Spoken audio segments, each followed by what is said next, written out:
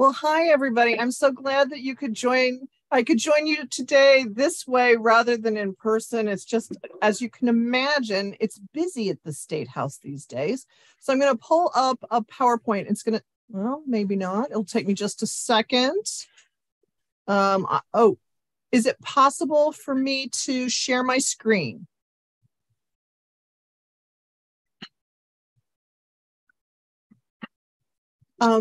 It looks like Peter Walsh is sharing his screen. Would it be possible for me to be able to share my screen? Who's that?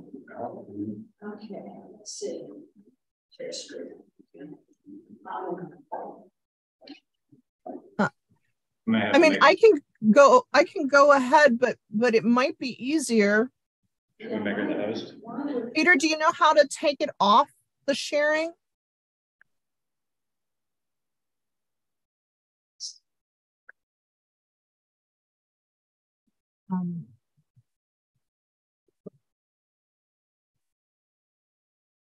So I might as well go ahead. It's got to be a little weird. I'm now the host, so I'm going to share my screen, period. Okay, here we go. All right, well, I just want to tell you a little bit about the householder trial so that you know about that. My guess is you followed it super closely like I did. This was the largest public corruption, trial in our history.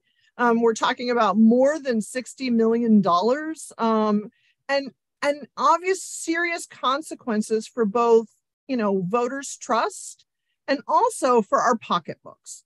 And so one of the things that I think is important is, yes, Householder was found guilty, Matt Borges was found guilty, and it's so important that they are held accountable. But we also need to think about the ways that this could happen again unless we actually make some changes. And so I'm going to encourage you, if you have questions, throw them into the chat. During this conversation, my friend Tiffany, who works with me at Common Cause, is going to throw kind of some links into the chat as well so that you can actually see that.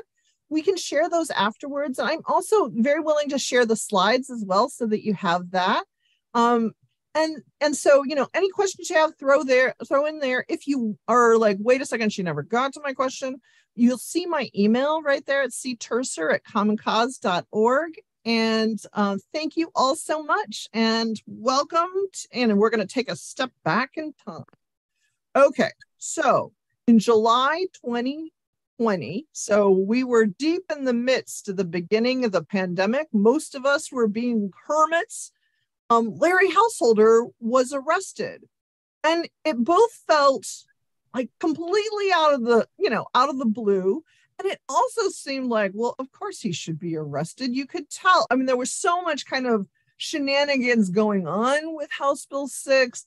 You'll remember in 2019, the weird mailers, the TV ads, certainly the attack to try to stop the referendum where they suggested the Chinese government was coming after our information.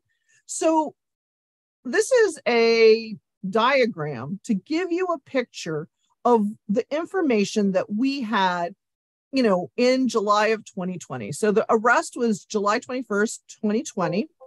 And at the time, this was the kind of information that we had. So we understood that there was essentially $60 million that we were talking about, not exactly, but $60 million that we were talking about.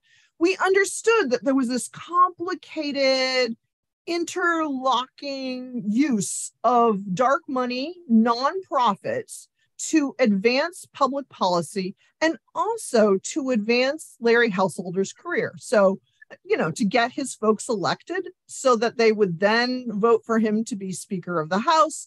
And as you might imagine, it's a fairly complicated, interlocking thing.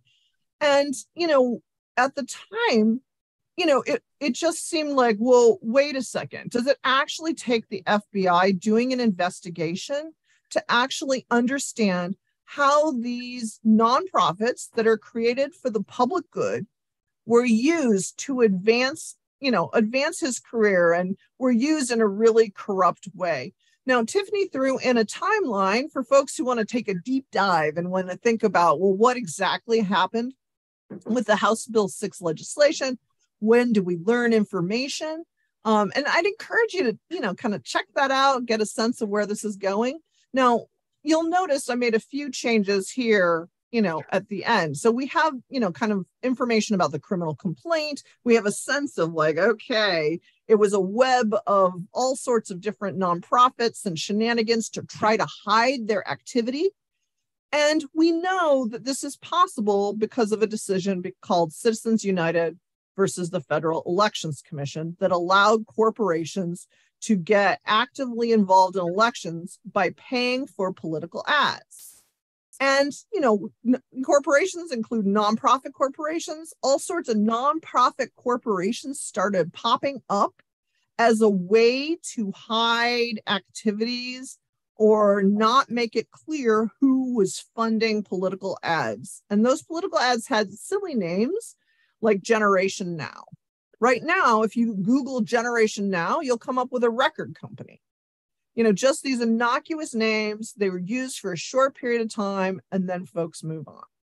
So now we're at the point that folks have pled guilty, folks have been found guilty, and sadly, Neil Clark died as a result of suicide. And so even though many of us were able to read about his words during the trial, he did not actually come to trial or plead guilty.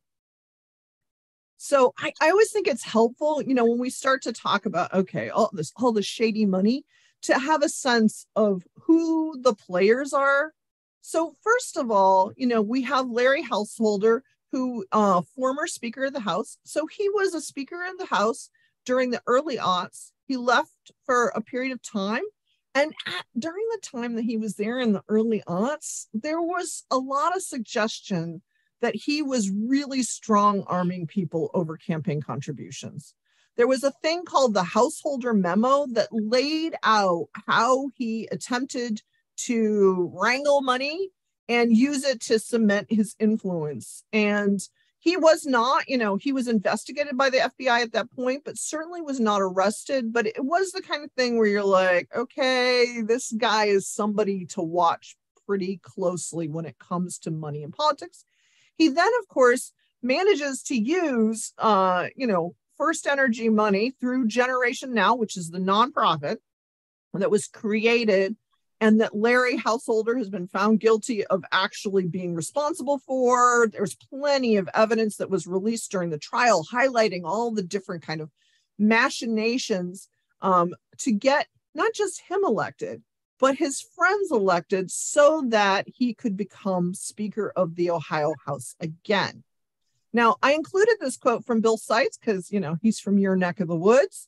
It's that thing where, this is a guy, charming, very creative when it comes to politics. And unfortunately, he used that creativity. How we always say, use your creativity for good, not evil. He was definitely using his creativity in a way that was not useful.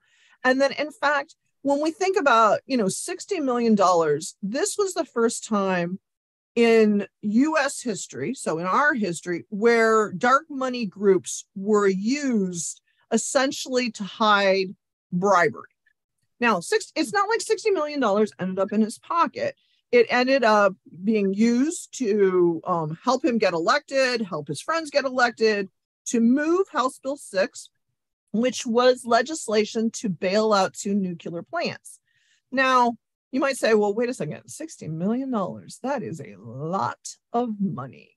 And it is a lot of money until you realize that they anticipated getting approximately $1.3 billion from ratepayers all over Ohio. So anybody who was paying an electric bill over a period of time, would have been 7 years, that in fact, we would have ended up paying a little bit of all of us, 1.3, possibly $1.5 billion. And so this scheme involved First Energy, of course. First Energy in 2021 signed a deferred prosecution agreement, and they were fined.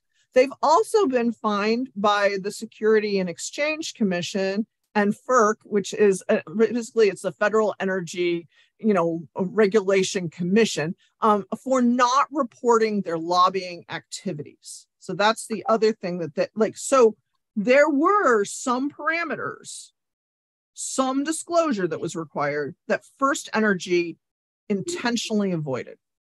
Now, you will notice here that not one of the people who's, from this cast of characters was actually a person who worked for First Energy. So we know that the corporation said they did the bribery. One of the remaining questions is, well, who did the bribe? Well, we can make some guesses. Chuck Jones, who was in fact in charge at that point, seems the logical person. But it may be that there will be additional, charges. There are other activities that First Energy engaged in that it may lead to other additional charges. But this is the beginning. And so what we know from the trial is that, in fact, money was used to move the legislation along. Now, I included this slide, and I think this is important because when we went, when we were into 2019, those of us who pay a lot of attention to politics were like, oh, this is super dirty. There's something really wrong here. And we had reporters that were working really hard to actually put together, as much information as they could. But in July 2020, this is a graphic that was created based on research from Kathy Ann Kowalski. She does Eye on Ohio. She's a kind of an energy expert as well as an energy and campaign finance expert. This is what she was able to track prior to, the arrests. And so, we essentially, prior to the arrests, based on information that she had, based on information she got from kind of other reporters, based on kind of the media reports that were out there, there wasn't a ton of information. So she spent, time saying, okay, well, who's connected to who? And what did I know before the actual arrest? And I think this makes it extremely clear how we don't have the ability to follow the money. And because we don't have the ability to follow the money, we end up missing things. And, obviously there's serious consequences for folks who own, the stock. For example, if you were somebody who owned some section of First Energy money, you might not actually know what they were up to. And that lack of accountability is really problematic. Then there's the lack of accountability for voters and the lack of accountability for folks that, the public has a right to know what's actually going on in their elections. It is a public good. It's a way to address corruption. So here we can just get a sense of like, well, wait a second, we were really missing a lot of this information. Now, I think, I think it's really important that, that these arrests occurred. It's important that we had these trials. I'm super jealous of all of you living in Cincinnati because I wanted to go every single day. And of course, it was just a little too far to do that. And I think it's important to realize that the arrests happened in 2020, but we had, two major election cycles, obviously including the local races, but this had meaningful consequences for who is now actually in the state legislature. And so it's important to think, when we think about disclosure, we also need to think about, well, we need meaningful, timely disclosure as well. Now, sometimes when people talk about, Citizens United, the biggest thing that we hit is corporations essentially were given First Amendment rights.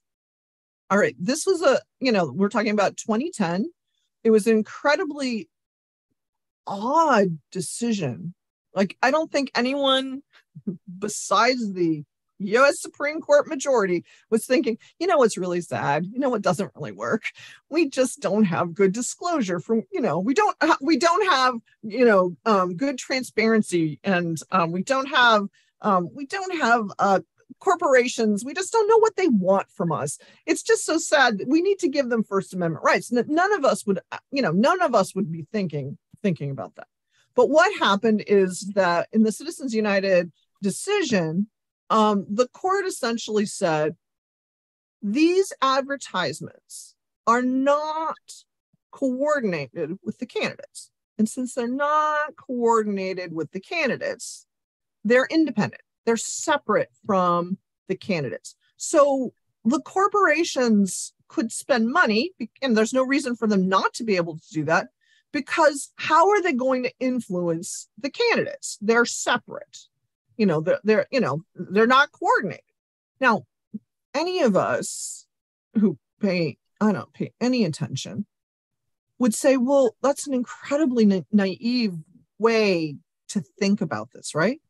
To think that a ton of money, millions of dollars, could be spent by a corporation, and that candidates would not know what was going on, would not be influenced by it, that there wouldn't be some surreptitious ways that information was exchanged. It's incredibly naive, right?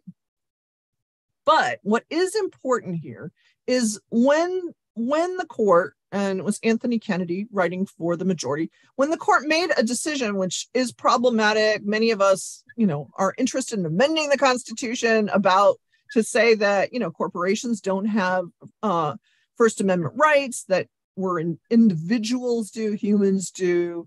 That's one piece. But one of the things that came out of the decision was that disclosure was a public good, and that in fact it's constitutional. So we shouldn't look at like what happened and think, oh no, this is a system and there's nothing we can do about it because of that Citizens United. It's just the way it is. No, that is not true. That is not just the way it is. Disclosure is a public good to root out quid pro quo. Obviously, being able to follow the money is a basic tenet of our campaign finance system. The problem is, that our state legislators, and for that matter, our members of Congress, presidential candidates, there's a benefit for them when it comes to dark money. At this point, they've had more than a decade to have this, what we can think of as a political tool. But this case, this Larry Householder trial, the Matt Borges trial, really highlights the consequences of not being able to follow the money. Now, here are some basic consequences. Think about this. At the end of the day, $1.3, $1.5 billion that they could have gotten. The other thing to think about, this is kind of the scandal by the numbers, and I always think that's an important way to think about it. A $230 million fine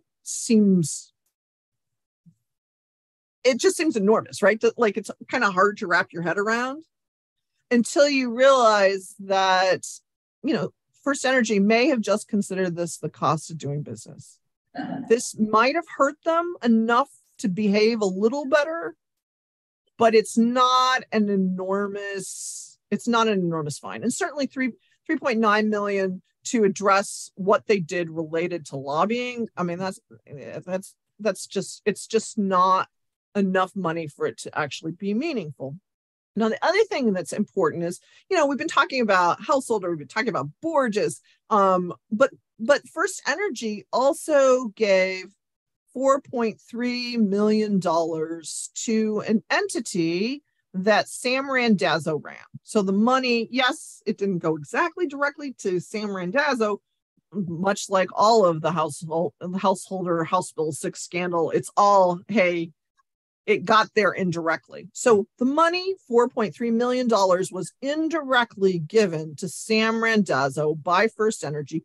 They admitted to it in the deferred prosecution agreement. Sam Randazzo then became, the chair of the Public Utilities Commission, the folks that regulate electricity, that would have paid a lot of attention to House Bill 6. And in fact, he was very active and wrote the first version of House Bill 6, which we learned during the trial. So, yes, we have all of the information about kind of what happened during the trial, but we should also be thinking about, well, what kind of disclosure do we need? Not just in our elections, not just in our lobbying, but also what kind of disclosure do we need so that we actually have decent regulators?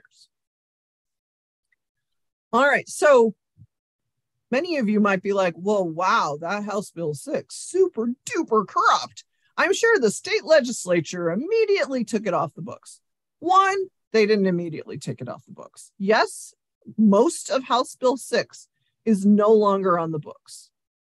But the part that was not about First Energy, the part that was really because American Electric Power used their influence, was basically a subsidy for 2 coal plants. One's in Ohio, one is actually in Indiana, and we are still paying. We end up paying, so there are different estimates. If you go and you look on the Ohio Consumer Council's website, you can actually get a sense of like, well, what are we talking about? But generally, it's understood to be around $80,000 a day on our electric bills that we pay so that we can subsidize these aging coal plants, one that's not even in Ohio.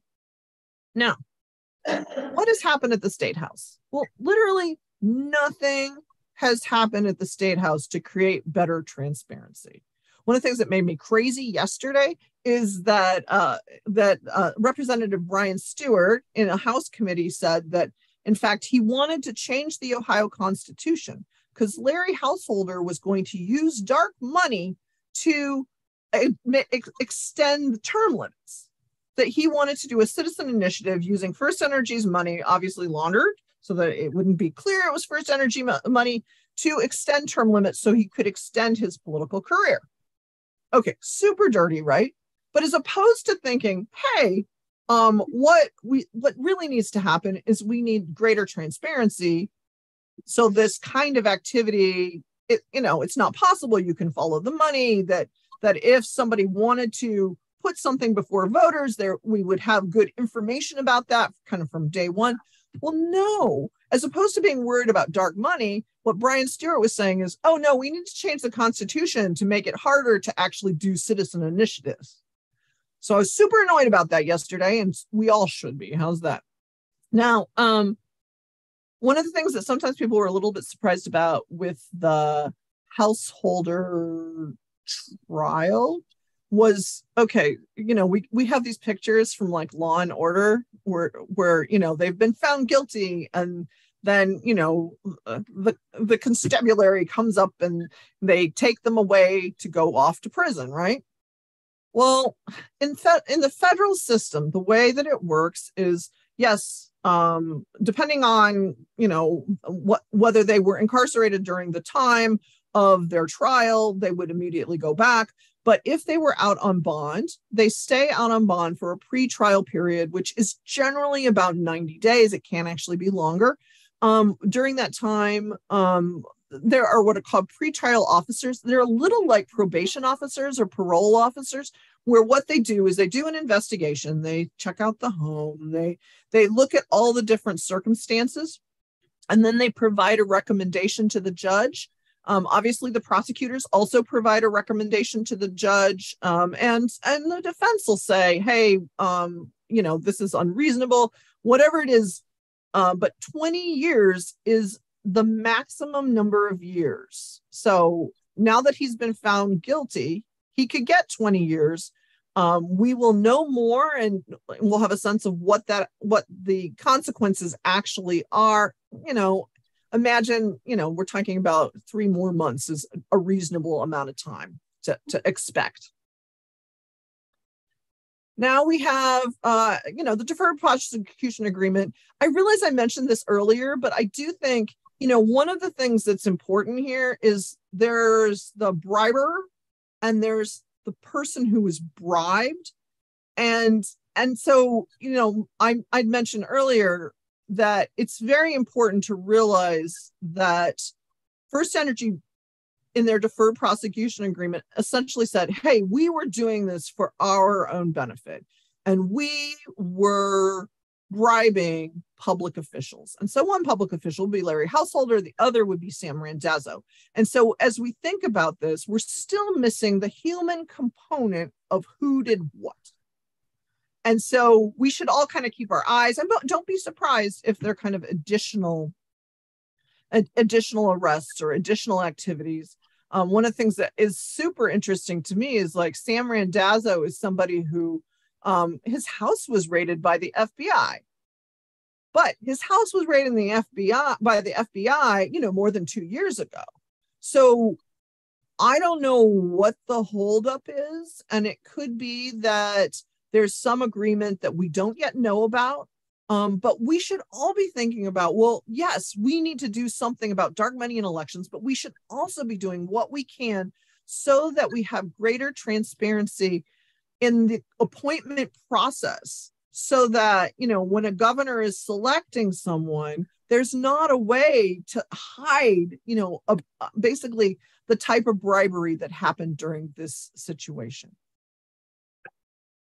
Now, there are also other kinds of money and politics things that are out there, so that when we think about kind of dark money in the system, it's worth thinking about, well, what happened with the governor? And clearly, there was money that went to the Governors Association. So there's the Republican Governors Association. And generally what happens is that a governor will essentially raise the money. It goes to the association, then comes to that, when they're up for election, it'll come back to them. And so, you can look at this and think about, well, what about, the campaign and the inauguration fund? The other thing I think is important is I talked a little bit about like the coordination between Householder, First Energy, and Generation Now. It is against the law to coordinate that directly with a nonprofit. That is against the law. However, there are some pretty darn big loopholes in our coordination rules. And one of the things that I look at and I'm like, oh, that's really a problem, is you might not be able to ask for yourself, but you can ask for your kid. And one of the things that really struck me, when this came out in the Cincinnati Enquirer, and many of you may actually remember this would have been almost Christmas time. It was, 22nd or 23rd in there somewhere, like close enough that I was like, it could be that people are going to miss this. But one of the things that really struck me is that Governor DeWine's press guy essentially said, oh, he's made this type of ask many times to numerous groups. And you're like, okay. One of the things that we need to be thinking about is strengthening the anti-coordination rules so that this kind of activity cannot occur. Also, it's interesting to think about, okay, well, was he talking about his son's campaign? Was he talking about, other Republicans' campaigns? Was he talking about in any way his campaign? Now, it's against the law, but there's something about like this type of ask for numerous groups that is problematic. So we do need to do something about the anti-coordination language. We just need to toughen that up. All right, so this is a graphic that I think is a little bit helpful to think about, like all the different ways that we could create greater transparency. And so clearly, one of the obvious ones is to say, okay, if we need to shine a light on dark money.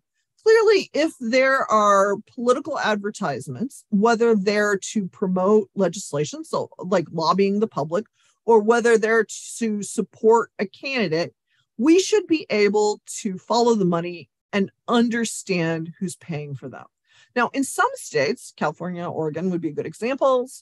When you see an ad that says Generation Now, the top few donors are identified. There's a requirement that you can actually see that. So that imagine if folks had seen the Generation Now ads and it said, hey, top donor is, in fact, First Energy, and they're the ones that want the bailout. Well, I'm sorry, you're asking for a bailout because you're broke. Your subsidiary is literally in bankruptcy and you have enough money to do this. It would just have been a really different experience during 2019. Now, the other thing that we can think about is disclosure of, information that's at the State House. So in the late 90s, there were some changes to the Legislative Service Commission. So the best way to think about this, these are the folks who help write bills. They do research on bills. They essentially, any amendments, they will write them for legislators that work with legislators so that they're clear. Many of them are lawyers. So these are the folks that help legislators craft legislation. And it used to be that their records were public records. Any of us could actually see more closely, understand better what was happening because we could easily get access to the Legislative Service Commission records. Well, we can't anymore. They have deemed them off limits. So what we could do is create what we've been calling the Jim Siegel Disclosure Bill. This would be a market improvement. If we say to ourselves, hey, we have a problem downstream, look upstream. Let's see, if we had good information about who was responsible for House Bill 6, it might have been easier to stop things before things completely spun out of control. Now, I will tell you that one of the things that Jeff Longstreth testified about was essentially carrying paper copies and versions of House Bill 6 back and forth in a briefcase, so paper copies in a briefcase, back and forth from, legislators over to First Energy Solutions, the entity that was getting a bailout. It's now called Energy Harbor. And essentially, giving to John Kiani, who was the president, these bills. And they were doing that just in case, folks would, it was a way to avoid disclosure. So there were some things they were doing where they were avoiding public records intentionally, but we should do what we can to create as open a system as possible. And yes, they're going to be, things that folks who want to do bad things are going to do. Much like, you set up a speed limit, there are people that are going to go, 75, some 80, and then there are going to be people that go 120. Well, we obviously want to do what we can to keep, folks as close as possible to, what's necessary. And I think when we think about disclosure, it's a way of providing guardrails. Doesn't mean that there aren't going to be bad actors, but we should have things in place so that we get information before things completely spin out of control. And so I think we should be thinking about creating greater transparency, when you think about ethical filings. And so think about Public Utilities Commission. And also thinking about, how can I put this? Thinking about basic lobbyist disclosure and how that information is a piece of the puzzle that'll help us root out corruption and hopefully lead to greater accountability. At the end of the day, we worry about corruption because it means that we don't have representatives that are actually accountable to us. They're not legislating for us. And so then I'm going to take us to yesterday. So yesterday there was a hearing on House Joint Resolution 1. House Joint Resolution 1 would actually make it more challenging to change the Ohio Constitution. So many of us know that we have the ability to do citizen-led ballot measures. If we collect enough signatures, it's basically 10% of the gubernatorial votes, the last gubernatorial votes, about a little over 400,000 signatures would be required to do this. That that it's put on the ballot, and we have to get 5% of the gubernatorial vote in 44 of the 88 counties. And if we get enough signatures, it's put on the ballot. But what happened is that Brian Stewart, this is a Pickaway County, for folks who are like, where's that? It is fairly close to Columbus. It's a central Ohio area. He has a proposal that would make it much harder to pass a constitutional amendment by essentially creating 60% passage rate, meaning making it harder by simply saying, okay, we don't want to have a majority vote on this. We don't want to have kind of one person, one vote. We're going to make it a 60% passage. Now, there are things that pass with more than 60%, of course, but it makes it just much more challenging. And then, in the real kicker, this amendment also includes provisions that change things. So as opposed to requiring 5% of the gubernatorial in 44 of the 88 counties, it requires them in all 88 counties. And you might say to yourself, well, okay, I mean, all right, you'll think about a smaller, less populous county. All right, well, that shouldn't be that hard, except for anyone who's done citizen initiatives. And I've been active in many of them, and certainly I was a chair of, a couple of them. And oh my goodness, it's so hard to actually get to the 44 out of 88. Yeah, you can do that. 88 out of 88, it's nearly insurmountable. And then the other thing right now, if you file and you don't have enough signatures, you're given 10 additional days to make up the difference. And the reason is, of course, you don't actually go in knowing exactly how many valid signatures you have. Yes, you can try to track them and figure out what's in the database, and you can do your level best, but you might not have enough signatures. And let's face it, having some additional days is incredibly important. The ability to collect some additional signatures, because you don't know what the Board of Elections might challenge. You don't know. Some counties are tougher than others.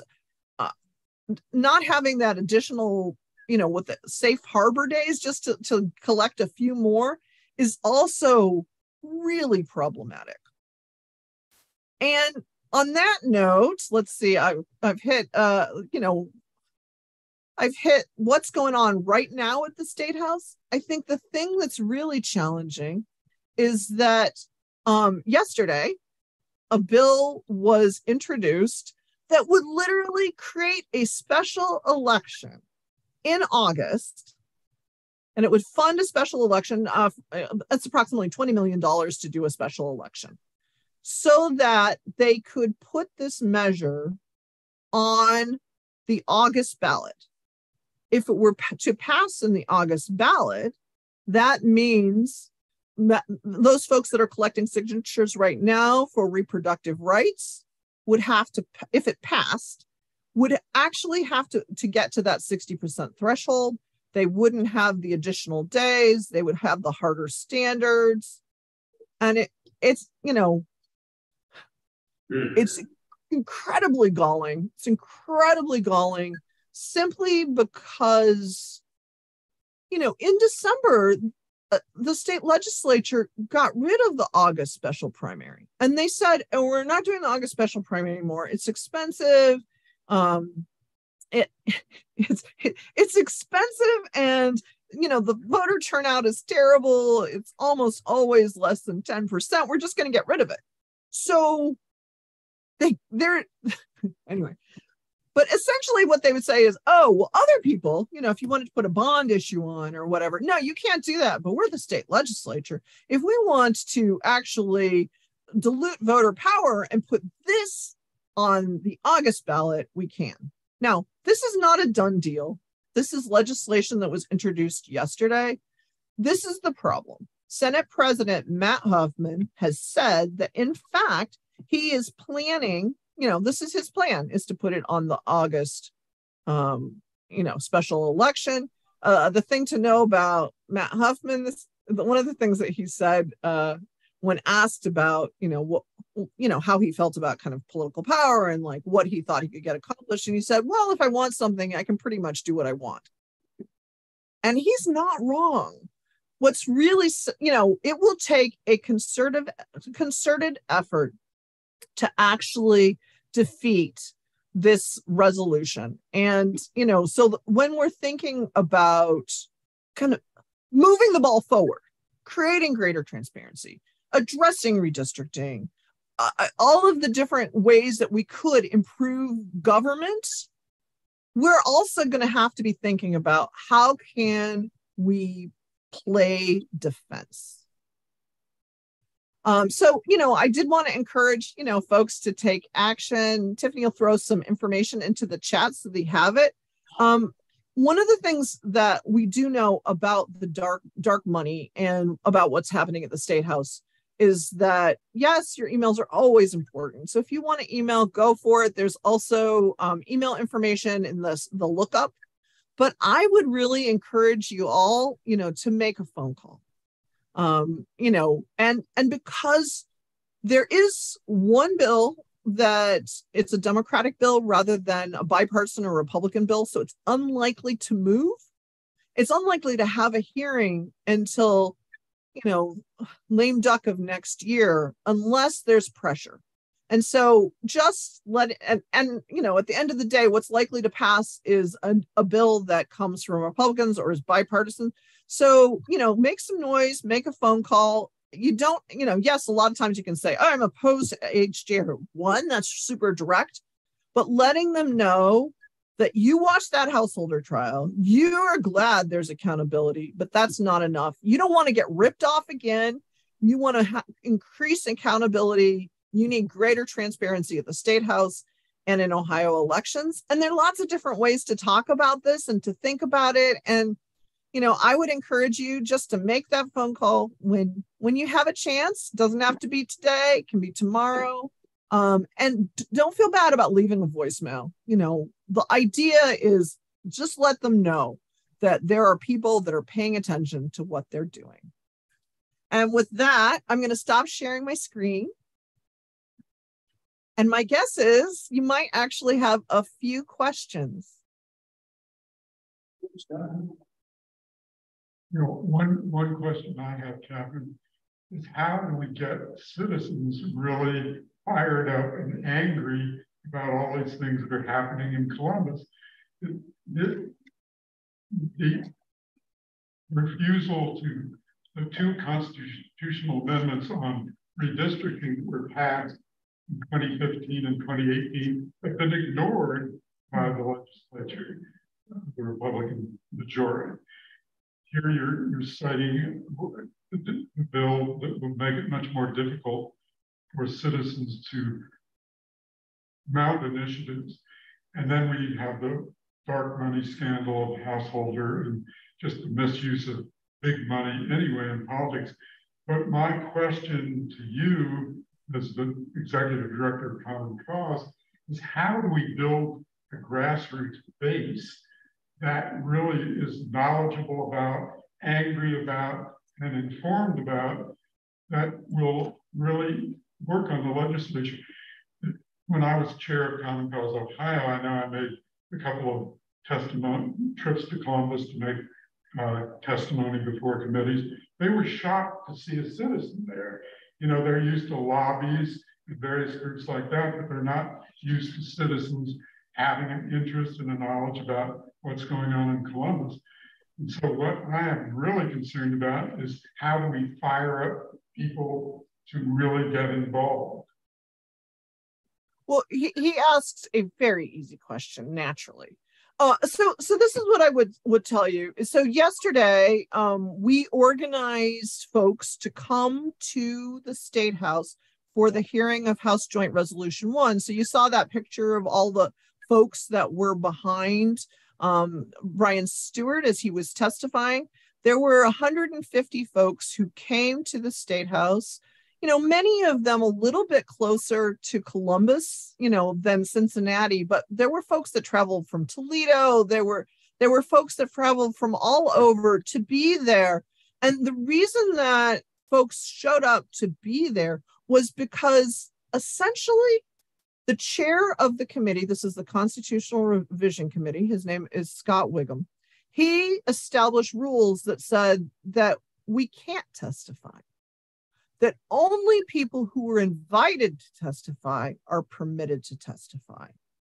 And they are making all of these changes to make it harder and harder to influence the process. And I think people are more and more aware of just all of the kind of games that are going on.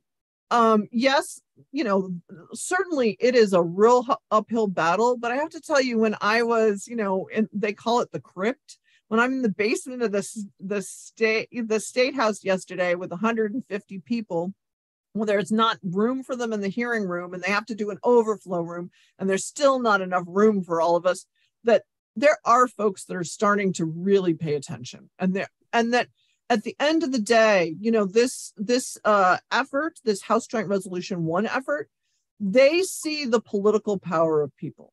They see the of collecting signatures and citizen-led ballot measures, and they're doing everything they can to stop them.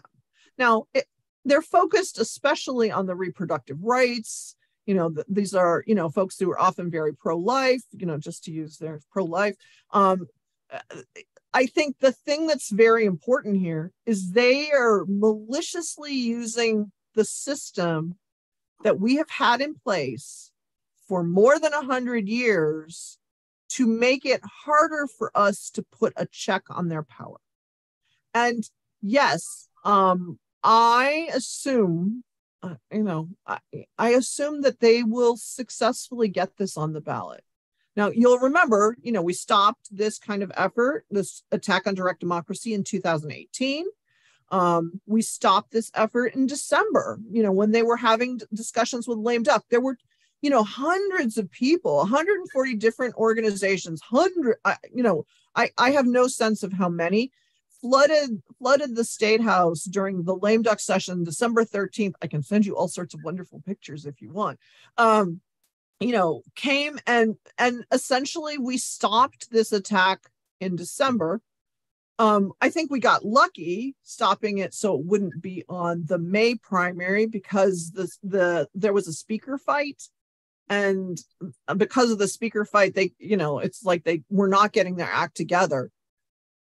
The problem is, if you think about it, we pushed back beginning, essentially more than 5 years ago. So that we should be thinking about, yes, we held off for a while. Now we're going to actually have to do a campaign.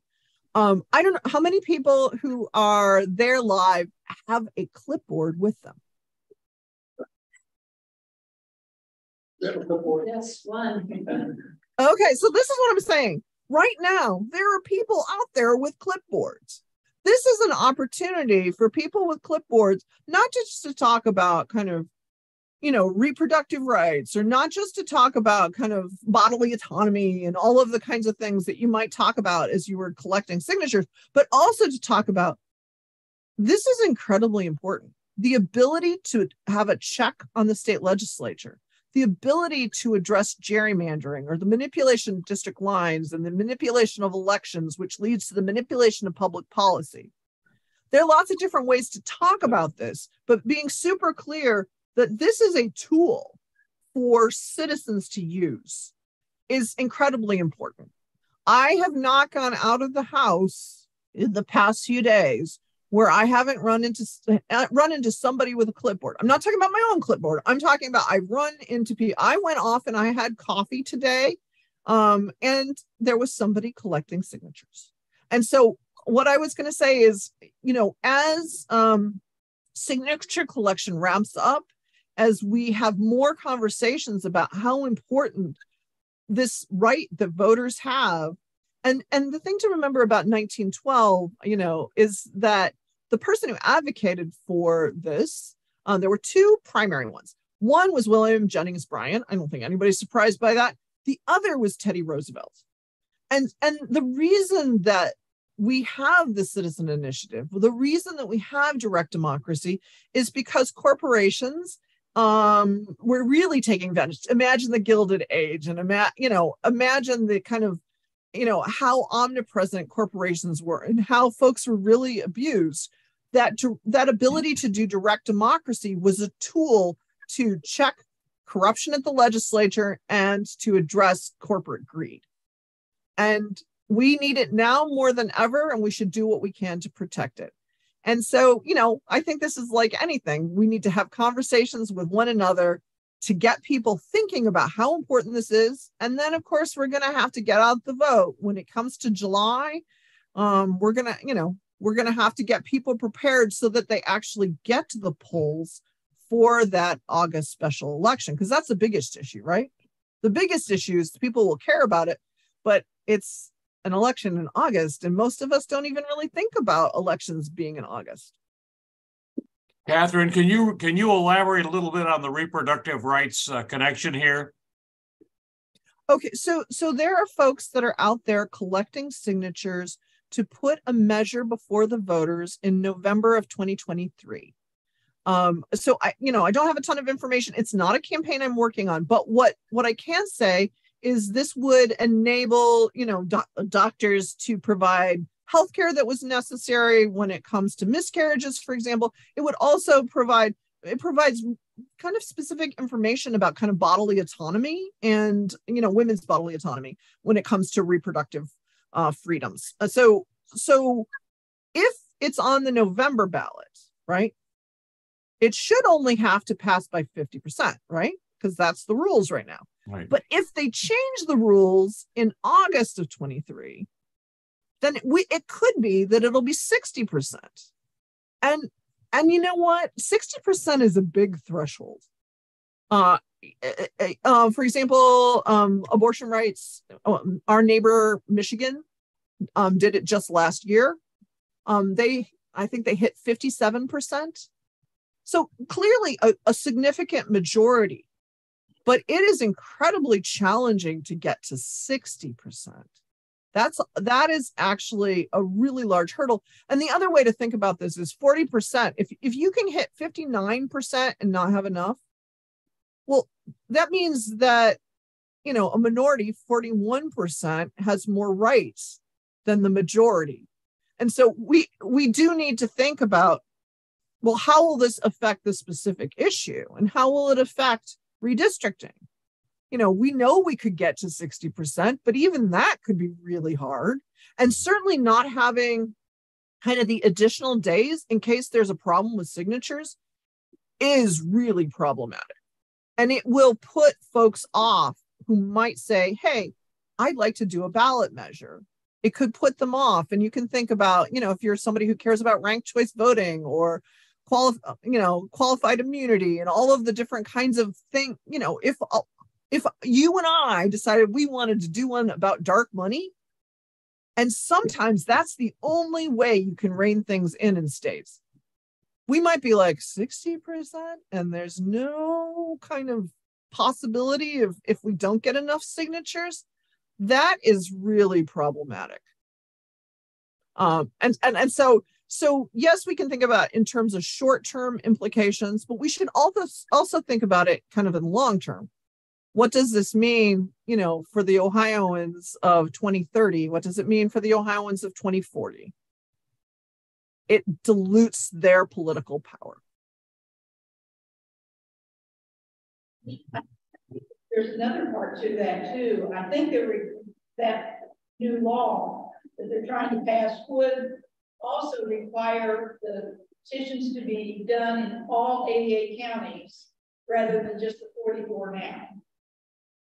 Yeah, and that's overwhelming, right? So this is the other thing. Okay, let's suppose in the current rules, right? Just the current rules.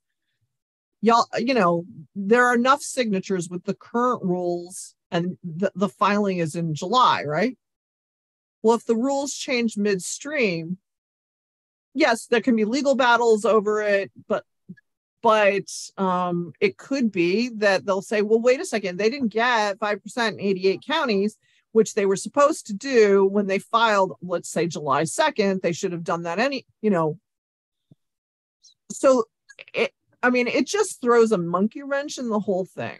And I think one of the things to think about is, it's very unusual. It's very unusual to have kind of an attack during the signature gathering phase. And this is an attack during the signature gathering phase that doesn't just affect this campaign, but it is really problematic for, our reproductive rights friends.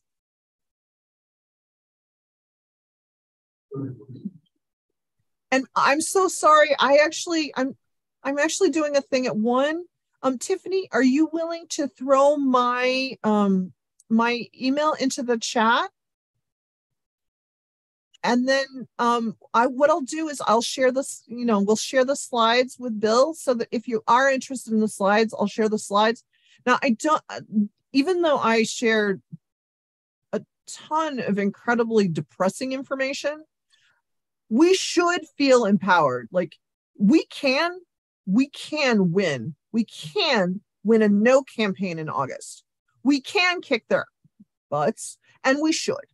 And so as we think about going forward, it's going to be an incredibly big fight, but I think we're up for it. And this is an opportunity to engage more people and get them thinking more broadly about what's happening at the State House. And I did want to thank you all for doing this via Zoom rather than my traveling down to you. I appreciate the opportunity today to talk to you all. Thank you, everybody. Well, thank you, Catherine. Thank you, Catherine.